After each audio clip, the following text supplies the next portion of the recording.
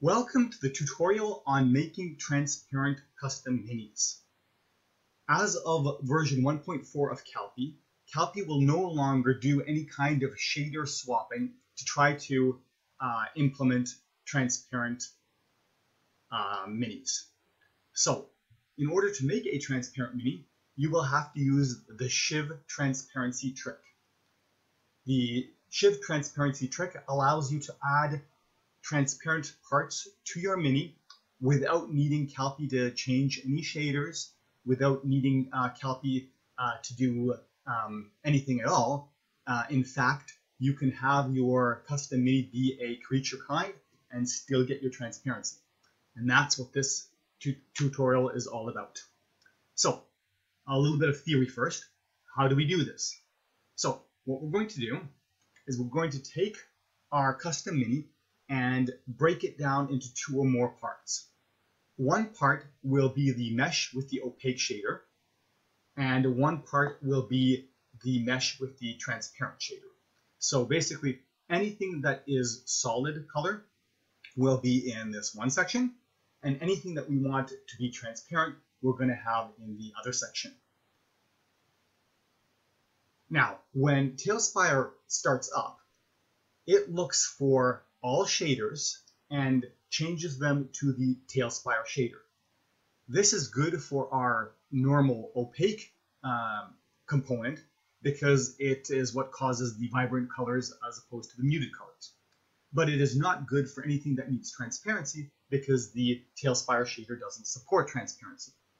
So what we're going to do is we're going to take a mesh with the transparent shader and lock it away in a safe to make sure that Talespire is unable to access it and therefore change it. So that way, when Talespire starts, it will go and change our opaque shader to a Talespire shader, but because our transparent shader is in our safe, it will remain unchanged. And that means we can have some transparent components in our mini. So now, that's the theory. How do we actually implement that in technical terms? Well, what Shiv discovered is that if we have an armature and place any kind of a mesh in the armature, Talespire doesn't see that. This makes sense because Talespire isn't expecting to have animated minis, and therefore it will ignore the armature. What's an armature, you may ask? An armature is basically a skeletal system that allows you to animate minis. So normally you would create kind of a skeleton of bones, then you use weight mapping to say which parts of the mini move with each of the bones, and then by rotating those bones you can animate your mini. Don't worry, that's all complicated stuff. That's an advanced topic, but you don't need to understand any of that to make this work. We can actually use just a single bone armature, the default that Blender creates, and that's good enough. What we're going to do is we're going to take our mesh with the transparent parent shader. We're going to parent that mesh to that single bone, and that's going to lock it away in the armature. And then when Talespire starts, once again, it's going to find our opaque shader and turn that to a Talespire shader, but it's not going to find anything within the armature, and it's going to ignore that, and therefore leave our transparent shader as is.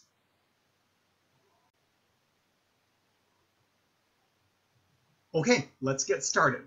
I've loaded my object here into Blender. You can use any other 3D editing software. I just happen to use Blender because it's free and powerful.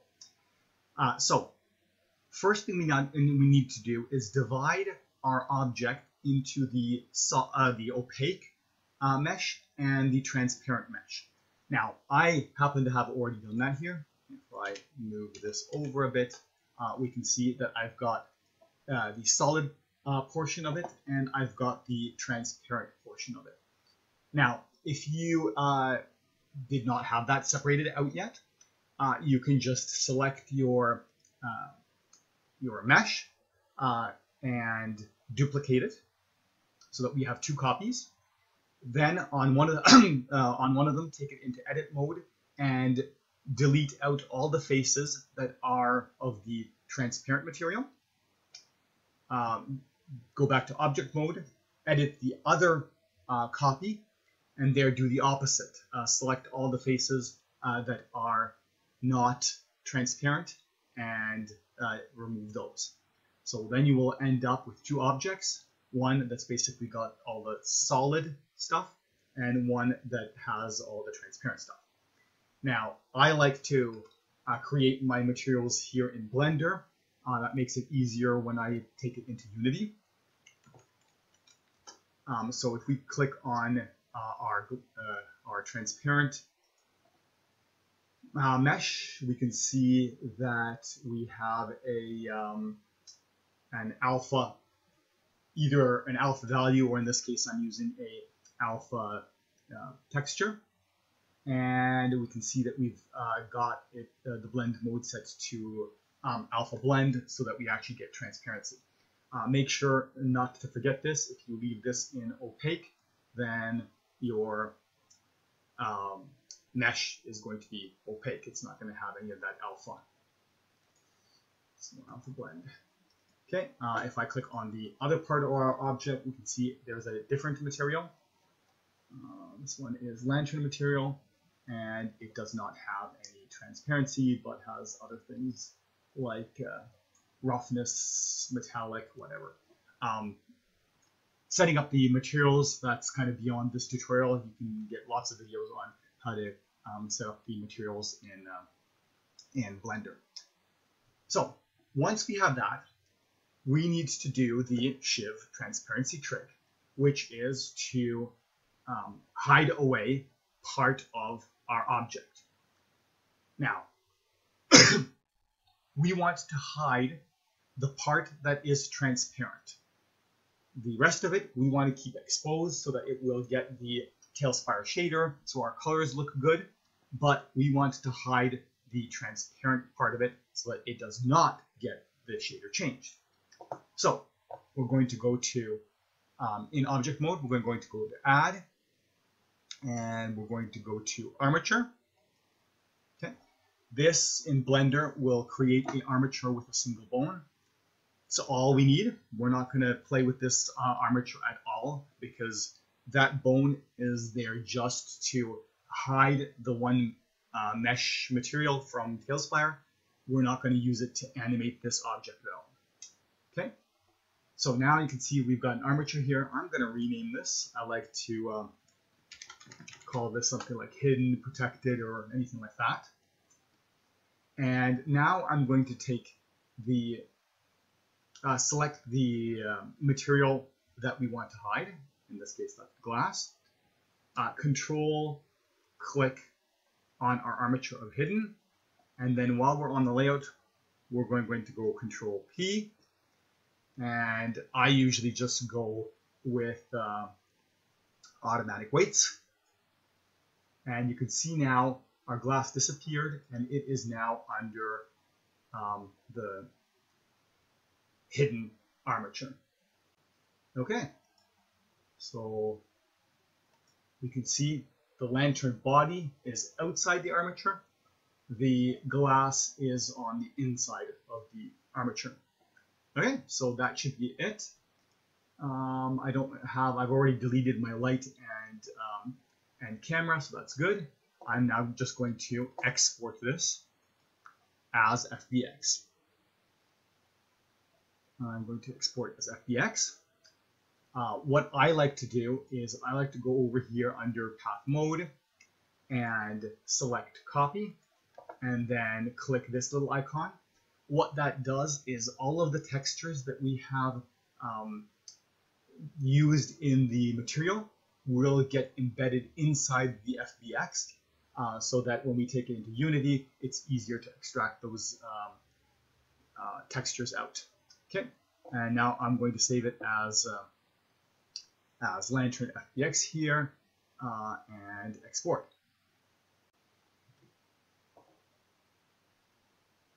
Okay, so here we are in Unity now. I've opened up my template project. It's just a 3D project with the editor script in there so that I've got the build asset bundles.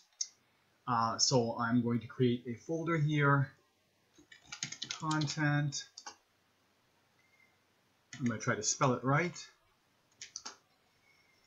And then I like to create my mesh material textures. Again, all of this hierarchy, it's not necessary. I just like to do that to keep organized, but you could all throw it into one folder and it would still work. Okay, so I'm going to go into our mesh. I'm going to import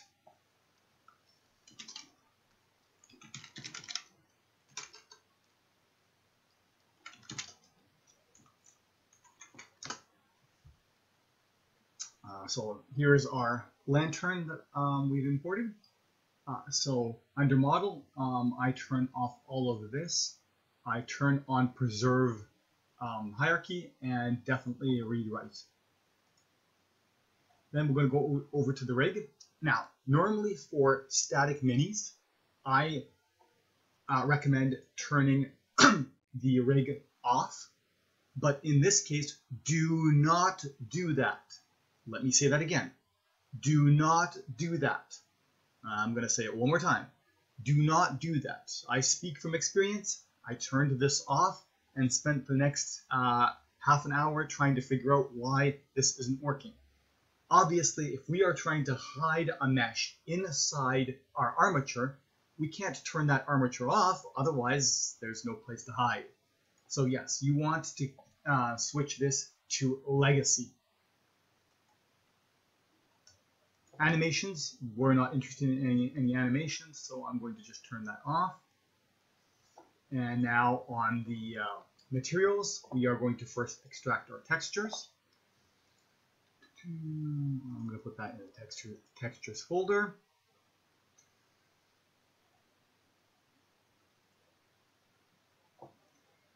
Yes, if you have a normal map, it'll probably complain about it. You can just hit fix now. Then we're going to extract our materials. I'm going to put that in the materials folder. And there is our materials applied. The preview sometimes disappears like this. That's nothing to be overly concerned about. So we've got our lantern here. I'm going to look at our materials. I'm going to double check our materials to make sure that they're all set up correctly. So we can see that our glass is transparent, but I was using a transparency texture. So I'm going to go to my texture. Oh, and there it is. And I'm going to put that there. Now let's look at the other material. So here we've got the diffuse, we've got the normal map. That's looking pretty good, but we also had a metallic smooth map for that. So I'm going to put that there. I'm going to reduce the smoothness to something like that, let's say. I want to also double check here on all my textures. I want to make them read right. This one has alpha. Read it right.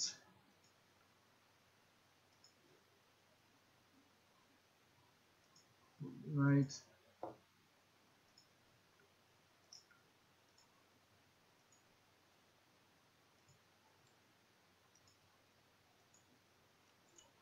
Okay, so now all our textures are read right, and I think the materials are now good. This one's transparent, this one is opaque, and it has all that. Okay, so now we're going to take our lantern and throw it into the scene, and there it is.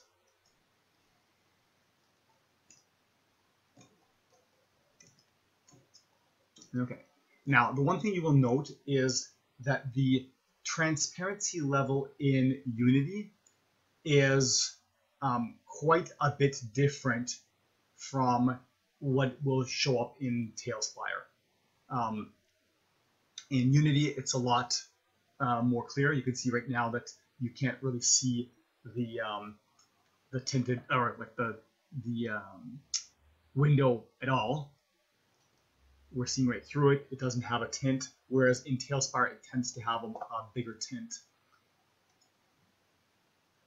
I think actually,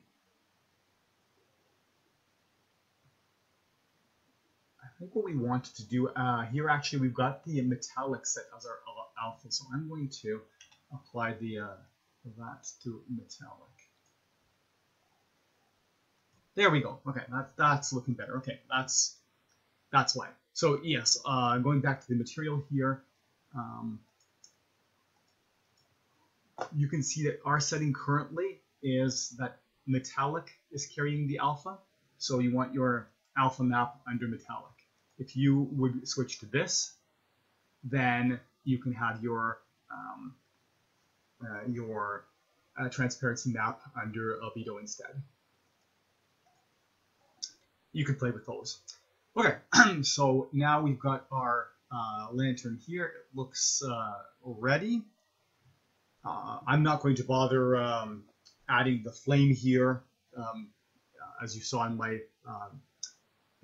my proof of purchase or proof of concept video, I added a flame to this. That's nothing special.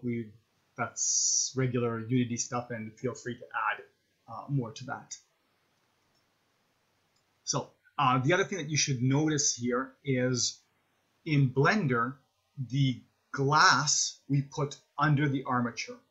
When it comes into Unity, it tends to show up outside the armature, but it's still remembering that it is under the armature. So it should still work fine, even though it doesn't appear to be under the armature. Just don't go really adjusting that, because that can break things. Okay, so now we've got the lantern. We're going to create an original prefab. So I'm going to copy that, create a new.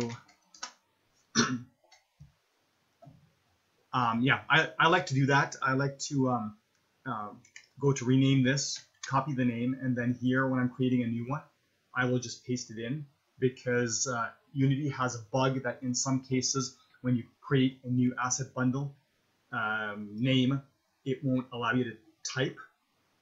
So by pasting it in, that seems to work. I'm going to set these all to the same asset bundle. Theoretically, it shouldn't be necessary, but I do it just in case. And now we're going to probably want to add our info.txt file and our portrait.png. I just grabbed that from another project and copied it in. So with the magic of editing, let it appear. And as if by magic, it does. Okay, so I'm going to edit. I'm going to take a screen capture here, actually. Cheat a little bit. And then I will edit that portrait file.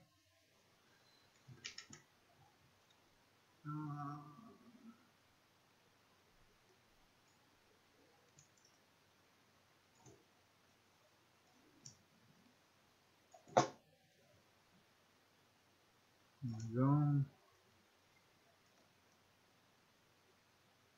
Yes, if I was doing this for real, I would have a better screen capture, but you get the idea. Okay, save that.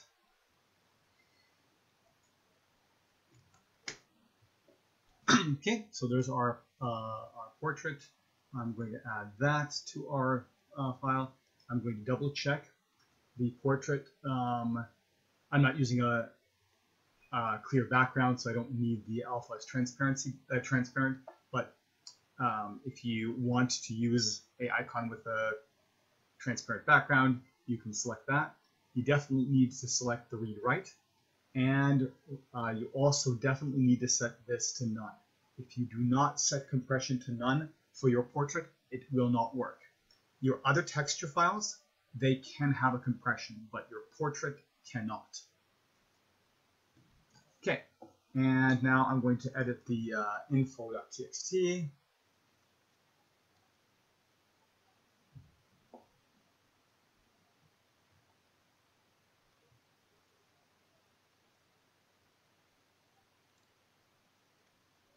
Okay, so this is a lantern.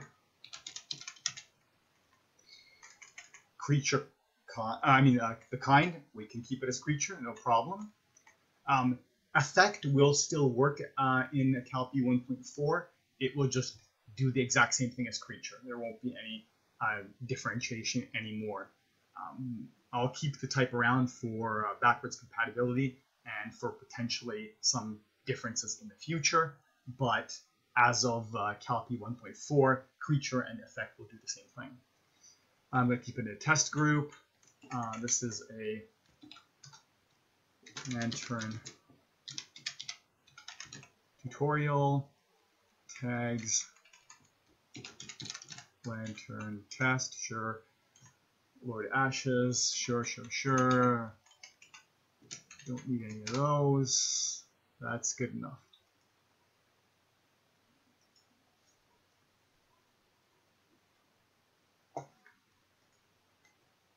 Okay, so now we've got this. We need to make that also part of our asset bundle. So double check. We're checking down here to make sure everything is part of the asset bundle. So yes. Excellent. So we're ready to build our asset bundle. I'm going to build asset bundle.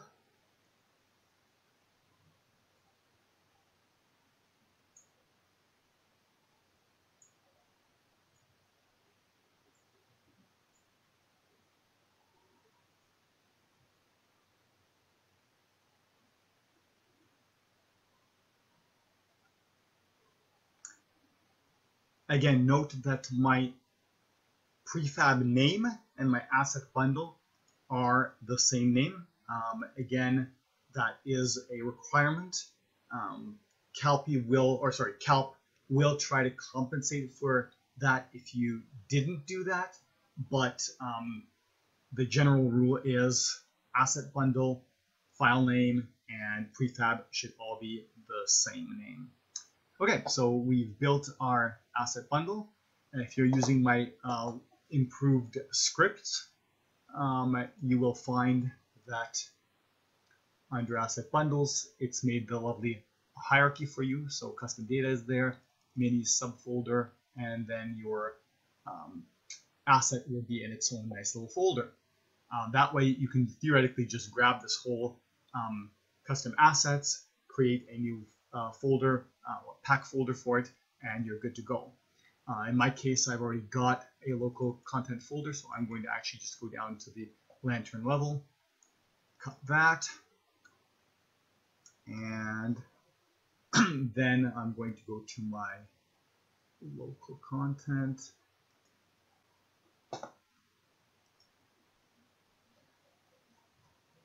Okay, so I've already created a local content file here. If you have not, just in your plugins install folder, make sure you are in the plugins install folder. BepInEx creates a cached folder and a install folder. You want to be in the install folder. You can create a folder there. My recommendation is something like local content in square brackets. The reason for the square brackets is that way alphabetically it appears first, and that means if you have any like configurations for plugins, the file access plugin will look at those first. So basically it kind of gets higher priority. For custom minis, it doesn't really matter. I just like the square brackets because it's easy, then the folder is easy to find. I've already got stuff registered here, so I'm going to unregister that.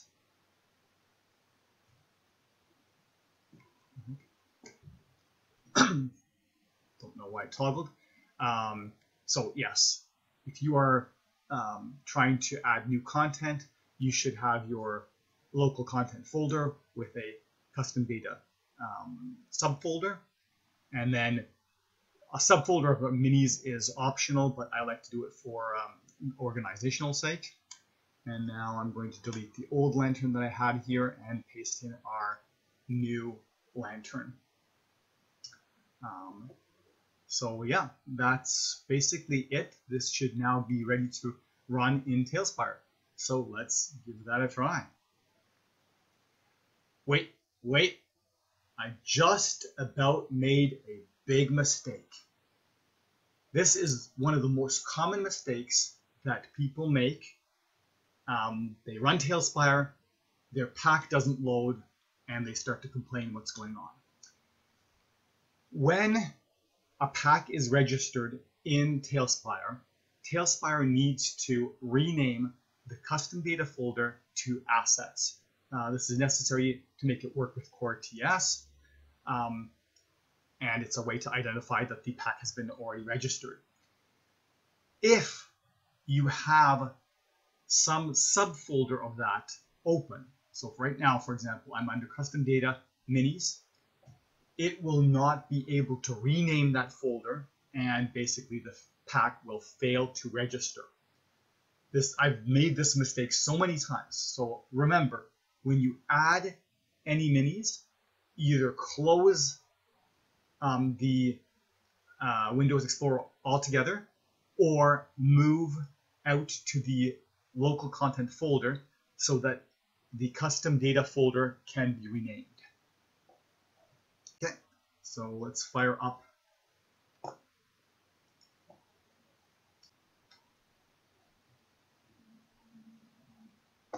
Okay, let's open up a new screen.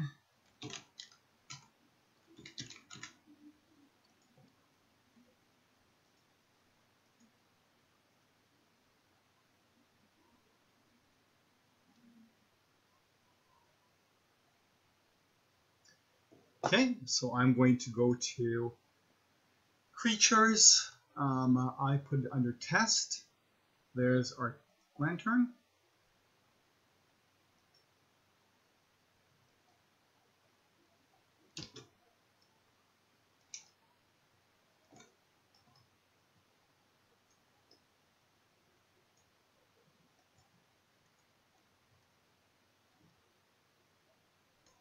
So we can see that the lantern portion has been changed by Talespire to be the Talespire shader, but you can see that the glass has remained standard.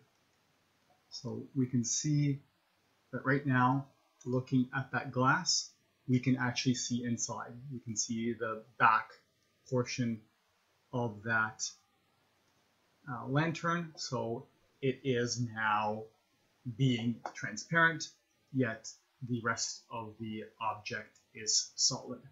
So that is how you can create transparent objects in Talespire without needing CALPIE assistance. Now, in theory, you do need a little bit of CALPIE assistance still. The reason for that is that when the object is hidden, Talespire again knows only about the mesh and shader outside the armature. So normally it would only hide the opaque part and our transparent part would remain around. That's where CALPIE does come in, and anytime the object is hidden, either due to the hide command or the height bar, it will look and see if the object contains any parts that are hidden in the armature, and it will hide those also. So if I go and hide this, we can see that the whole object has hidden. And if we now reveal it, we can see that the whole object has come back. So yeah, that's how you make transparent objects in Talespire, starting with the CALPIE 1.4. I mean, you can use this trick on previous versions of CALPIE, but it will be necessary starting with CALPIE 1.4 because there will no longer be any kind of support for shader swapping by CALPIE.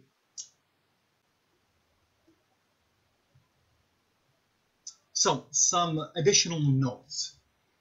Some people may be asking, well, what about cutouts? Can we still use cutouts? And the answer is sort of. Obviously, one way that you could do cutouts is to do an actual mesh cutout and cut the pieces out of your actual mesh. Now, that kind of defeats the purpose of cutouts by texture because obviously the purpose of doing cutouts on the texture level is so that you don't have to modify the mesh. So can we do cutouts using the texture as opposed to having to do the cutout in the mesh? And the answer is yes, you can, but there's a caveat. In order for you to use the cutout, you need to use the original shader. So same thing with transparency. In order to use transparency, you need to use the original shader, not the Talespire shader. So what that means is if you want to do a cutout, the cutout needs to be in the part of the mesh that's safeguarded in the armature. So why is that a problem? Well, the problem is that if you are dealing with a transparent material, the fact that its colors are not vibrant like the TS shader doesn't really make a big difference or deal because they're transparent. You're going to be losing that color anyways because it's see-through. But that difference will be a lot more visible if you use cutouts, because cutouts, by their very nature, have a part that's solid and have a part that is cut out. So if we need to use the original shader for implementing cutouts, that means whatever part of your cutout that's solid is going to be solid, but it's going to be using the standard shader or whatever shader you want. It's not going to be using the Talespire shader. So what that means is the colors on it aren't going to be as bright and vibrant as they would be if you were using the Talespire shader. So depending on what you're trying to do, this solution is viable or not. If the part that you're trying to use cutout with is a separate piece of your mesh, you know, a prop, for example, or parts of clothing, where you won't have a mix of the Talespire shader color and the part that's going to have the cutout, it'll be fine, because there the fact that the color is somewhat different isn't going to be as obvious. But if you kind of mix them, like if you have you know, your clothing and only a portion of it is in the cutout material so that you could do the cutout, you'll see the difference, obviously, because you're going to have part of the clothing is going to be with the TS shader and part of it is going to be with the cutout shader solid part, and then you're going to have the cutout. So there, as soon as the two shaders come, you know, together, the color will be different. So to recap, can you do cutouts? Yes, you can. But the color of the solid part of the cutout will be using the more diffuse or diluted colors and not the Talespire shader colors, because the only way to do cutouts is to use the original shader, not the Talespire shader. I hope that Makes sense? And that's about it.